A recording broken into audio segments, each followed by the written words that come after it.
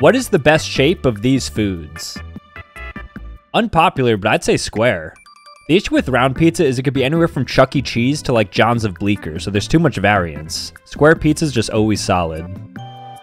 I think roll beats onigiri here. Onigiri has a bit too much rice, like the ratios don't seem right. Usually chicken nuggets unless we're at Burger King, then things change. Circle bread is literally carried by sourdough. It doesn't have enough options, so by default I think loaf wins.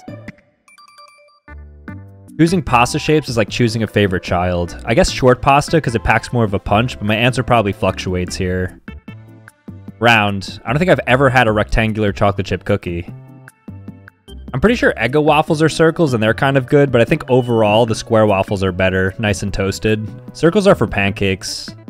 And caprese salad. Totally depends on the setting, but generally the big ones feel more authentic.